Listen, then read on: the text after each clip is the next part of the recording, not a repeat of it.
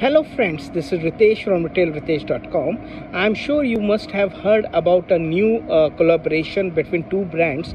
One is called Nike and another one is Tiffany and Co.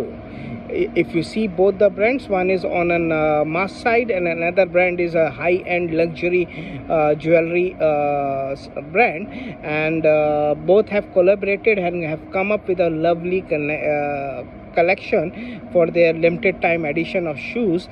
And this collaboration is generating lot of news on digital platform, and one of the key reason this particular collaboration, in the past we have seen Gucci collaborating with Balenciaga, and a lot of brands are collaborating nowadays. The main reason which I foresee is basically to tap each other's audiences, each other target segments, and grow the market and grow their market reach and market share. So that's one of the key reason. Second reason for collaboration by these brands are basically, as we know, the mind space is the most expensive real estate ever available.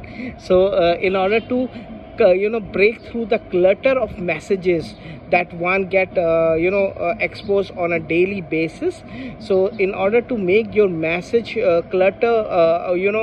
come out of the clutter and stand apart, collaboration has this something called surprise and a shock value, which really get them eyeballs, which really gets them immediate traction, and hence they are able to break the clutter of messages across various social platforms, digital platforms, and stand out from the clutter of messages. So these are the two main reasons why brands are collaborating with each other. So if you have the third one, let me know by commenting below. Thank you.